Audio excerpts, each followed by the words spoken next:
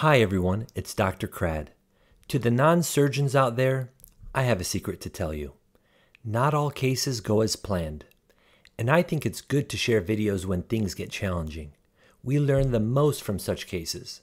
In this video, I will show you a difficult case in which I attempt to rescue a dislocated IOL, but things don't go exactly as planned.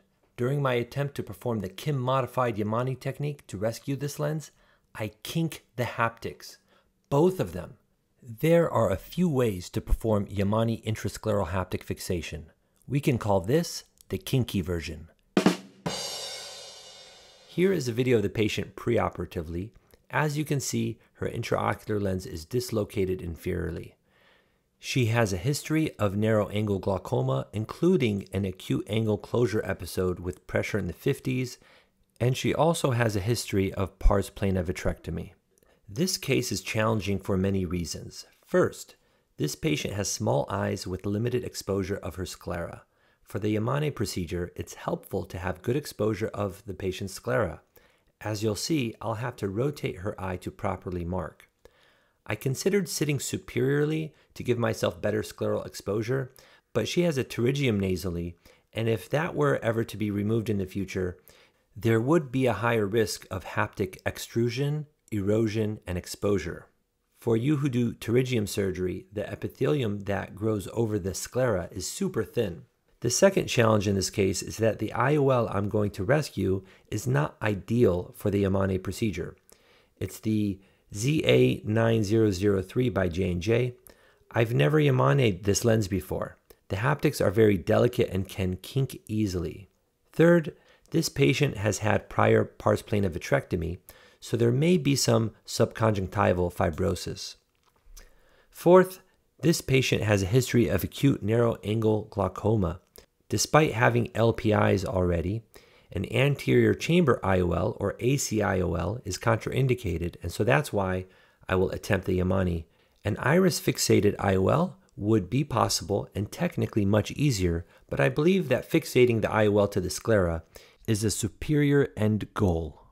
After creating my paracenteses, I instill viscoelastic both posterior and anterior to the lens, and then I'm going to lift the IOL anteriorly.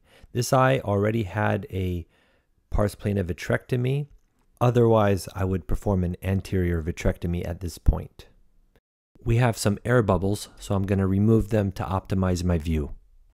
Next, I will create a temporal incision, but I will make a new one because I'm not sure how wide that previous incision is with the suture. I don't want to take the chance that it's too big, and I'm only going to enter partially, about halfway, because the eye already has an IOL, and my plan is to rescue it. If I will replace this IOL, I can expand my incision. I grasp the IOL to bring the distal haptic anterior to the iris, so I just grab the edge and I prolapse it anteriorly. So now the distal haptic is anterior to the iris. I reinflate the anterior chamber with viscoelastic to protect the cornea. Next, I lift the optic with the Drysdale in my left hand and use the Kugelin to rotate the haptic anterior to my Drysdale. Now that the IOL is in the anterior chamber, I'm going to reposition the IOL. I'm going to rotate it so that it's in the ideal position to perform the Kim-modified version of the Yamane technique. And if you're not familiar with the Kim-modified version, you externalize the distal haptic outside the cornea, and then you cannulate the trailing haptic first. So I'm using a 25 gauge needle through my distal paracentesis, and I'm going to grab the distal haptic with the Schneider graspers by MST, and I'm going to cannulate the distal haptic in the bevel of the needle to externalize it. I'm trying to do this gently because I know these haptics can kink very easily. I pull the distal haptic out of the eye a little bit more to push the trailing haptic further in the eye. Then I will prepare my needles. These are 30 gauge thin-walled needles by TSK. And the needle on my right, the bevel will face me, and then the needle on my left, the bevel will face away from me. Now it's time to mark the limbus, so I dry it with a Wexel sponge and use a fine tip marker to place one dot. And then I mark 180 degrees away from it, making sure that the two dots, if connected, will intersect the center of the pupil. Using a caliper, I will measure 2.5 millimeters posterior to those marks. I will place a mark there, and then I will measure 2 millimeters tangential to that posterior mark and make a second mark with ink on the sclera. All right, the marks are placed on the first side, and now we're going to go to the other side. Now on the right, there's a lot more redundant conjunctiva. If I use the caliper to try to indent, it wouldn't show because this tissue is too thick. So I'm just going to mark 2.5 millimeters posterior and 2 millimeters tangential to that. But I don't get a clean mark. You can see that there's so much redundant tissue in this area. Remember, the patient had a history of pars plana vitrectomy, and I assume they had a pterygomy, and they also have that nasal pterygium. I could perform another pterygomy and then close the conjunctiva at the end, but I decided not to. I just want to make sure that I enter the sclera about 2 millimeters tangential to the posterior mark. Before making the pass, I decide to put the conjunctiva on stretch, and I realize that even my posterior mark is off. So I really need to go relative to the limbus about 2.5 millimeters posterior. And regardless where I put this needle, I just need to make sure my next needle pass on the other side of the eye is 180 degrees away. So I tunnel in and then bring the needle tip into view through the pupil. And notice that I have a sponge placed at the temporal canthus to drain the fluid from the eye, because the bound salt solution always has been flooding the eye, limiting my visibility, and that's why I haven't put an AC maintainer yet. I'm hoping to be able to do this without it.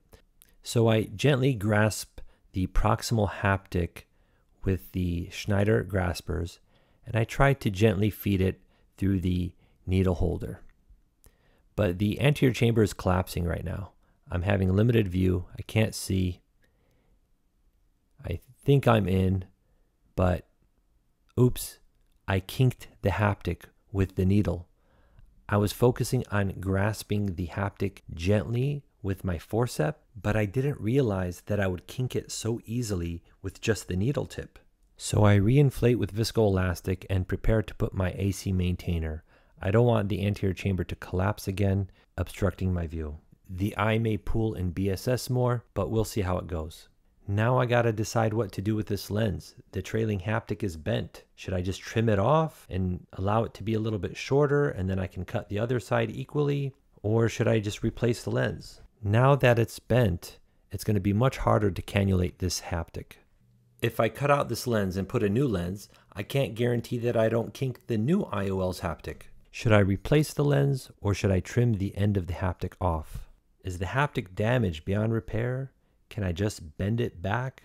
Will I be able to cannulate it if I keep it? Does this haptic even fit through my 30 gauge needle? I may as well test it while the haptic is sitting outside the eye. If it doesn't fit, then the answer is simple. Replace the lens. Because even if I trim it, it's not going to fit. Let's see. It actually goes in. So much easier when you do this outside of the eye. Is it just me, or did this haptic get a little bit straighter after I cannulated it through the needle? Let me put it in one more time and get used to the motion. I want to get used to the angle in which this haptic goes in the needle. I'm liking it. I think this could work. Now that I have a better feel for the angle, I feel more confident about cannulating this haptic inside the eye.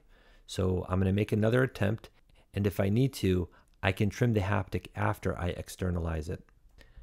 I rotate the eye, and I'm going to pass the needle 2.5 millimeters posterior to the limbus. I'm going to tunnel the needle 2 millimeters through the sclera, and then I'm going to rotate the needle tip towards the pupil until I can see the needle tip.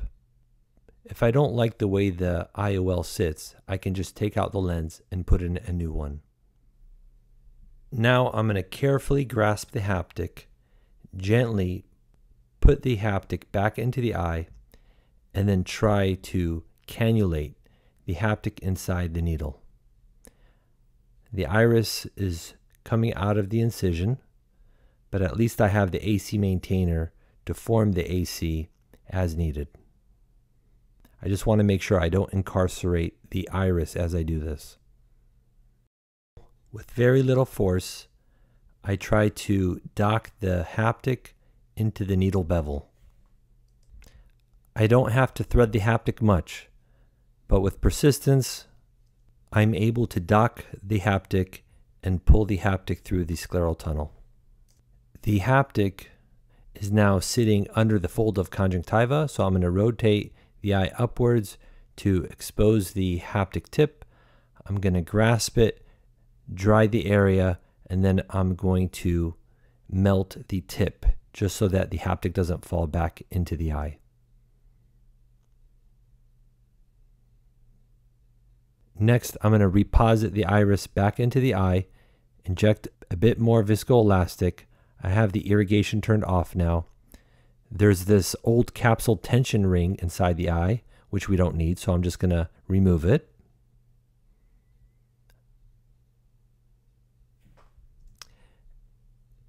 Again, I'm going to place some viscoelastic inside the eye to create some space. And then I'm going to create a new mark because my old mark is not 180 degrees away from where I placed the haptic through the sclera. So you actually don't even need to mark your first needle pass. You just need to make sure that your second one is 180 degrees away from wherever you placed the first scleral pass. Next, I rotate the eye downwards to expose the superior sclera, and I make sure that I'm entering the sclera 180 degrees away from where I entered the sclera on the other side. I tunnel 2 millimeters, rotate the needle until I can see it through the pupil, and then I'm going to try to grasp the haptic and cannulate the haptic into the bevel of the needle.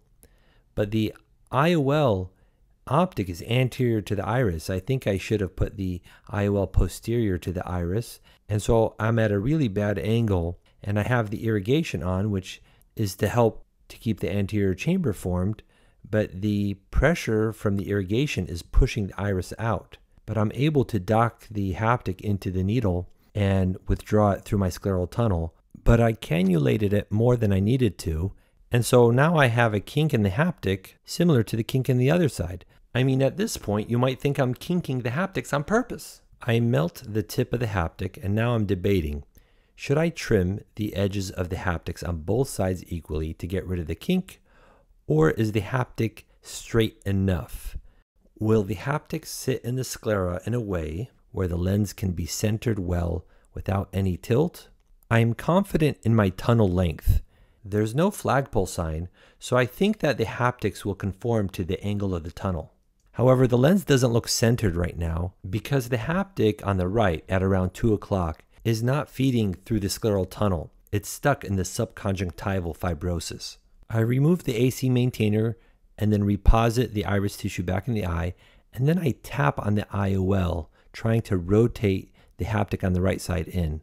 I inspect the area of the haptic, and it's still not tunneling into the sclera. I need to advance this haptic in order for the lens to center. So I repeatedly push the haptic into the sclera until it's no longer visible through the conjunctiva. And the lens is much better centered now. Do I need to replace this lens? There's no visible tilt. It is well centered, and it seems very sturdy as I remove the viscoelastic. And fortunately, there are no signs of vitreous in the anterior chamber. I wanted to share this case with you guys because it was one that I found challenging. Not all cases are easy. We will all have challenging cases, and it's a learning opportunity. There are hundreds of perfectly executed Yamane cases online, but that's not reality. I learned from this case, and I hope there are young surgeons out there that can learn from it too. Here's the patient's eye a couple weeks after surgery, and they are doing phenomenally. The haptics are well buried within the sclera, the IOL is stable, and the patient's uncorrected vision is 20/30 in this eye. As always, thank you so much for watching. I'll catch you on the next one. Peace.